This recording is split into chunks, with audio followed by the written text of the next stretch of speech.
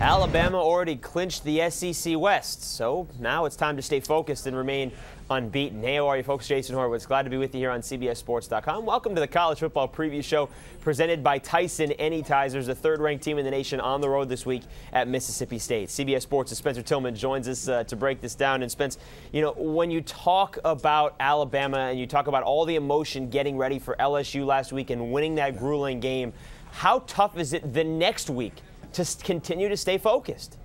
Well, listen, that's one thing that Nick Saban does. He is a master of human behavior, and he knows how to get those guys focused. He's kind of invoked a 24-hour rule where he allowed them to celebrate. That was a huge win. Obviously, they clinched the West. That was the earliest or soonest that any team has done it in the history of this 12-team format, this championships format. So that was special. You let them celebrate, then you get back on the horse and you ride a little bit longer. I think this team is so focused right now. They do have a couple of glaring errors on the offensive side of the ball that they'll get fixed. But right now, nobody's more focused in Alabama, Jason. Well, that's true, but they're going to a team at Mississippi State, Spence, that is coming off a bye. Before that, won at Kentucky, and it really has nothing to lose here. They can play pretty loose. How dangerous is that situation?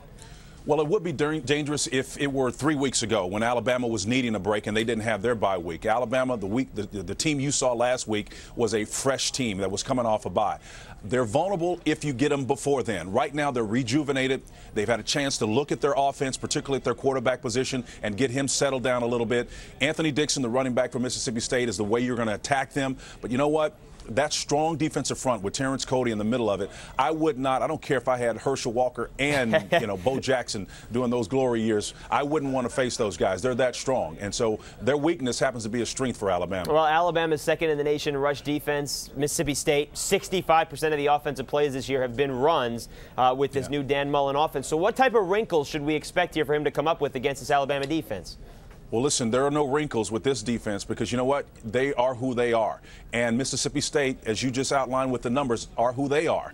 Anthony Dixon's over 1,000 yards. Why would you try to do anything different? You have to run the ball, but what you have to do is attack the edges and get that speed defense running. What you want to look for is lanes and alleys back across the grain. He is an inline runner, is Dixon. He'll find some holes, but again, he can't expect to just go straight at this defensive unit. You got to get them moving side to side because they are aggressive, and you can find creases and seams back against the grain. That's really the only way to tackle them, and it's going to allow their offensive line to get the kind of angles on their linebackers to pop some holes to get him running vertically down the football field. All right, Spence, one last thing here with Alabama. We talked ad nauseum the last 3-4 weeks about Greg McElroy and some of the inconsistencies he's had. What did you think out of the LSU game? Was it better or worse?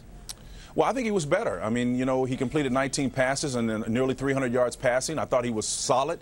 The interception factor was not a problem as it was in the weeks where he started to falter a little bit in terms of his mechanics. Some of those pass attempts were just not there in those previous games when he was struggling. But clearly, the game plan helped him. I think the brilliant thing they did is they took some shots downfield to set up their run game for the second half, Jason. And to me, that really loosened the quarterback up. When the running game got going, that took pressure off your quarterback, and all of a sudden McElroy was able to relax a little bit and deliver those passes on time with the efficiency that defined his game through week 1 through week 4. All right, Spence, last year Alabama won 32-7. The 2 years before that, Mississippi State won those 2 games. Any chance they pull the upset here? No chance for the upset. Alabama's going to continue to roll for that meeting in destiny with their eastern brother in Florida for the SEC championship.